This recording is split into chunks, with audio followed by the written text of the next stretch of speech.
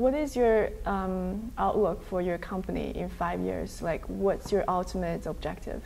Yeah, I think our company can become one of the largest independent grain producers in China with integrated operation from seed development to cultivation to storage, logistics to sales and marketing, the whole value chain. I want to list the two companies in China in the next 3 years and achieve a good capital market reaction. Any projections in terms of revenue and also profit margin?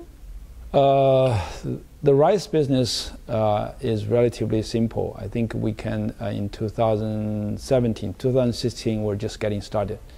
We hope to achieve somewhere between $100 million to $150 million of sales. US dollar? Yes, and about 10% net profit.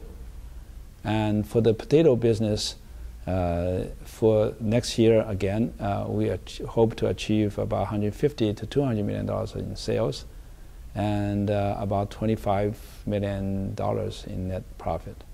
How do you plan That's to... our goal, but not necessarily means that we can get there. Looking ahead, you said potentially you could expand aside from potato and grains.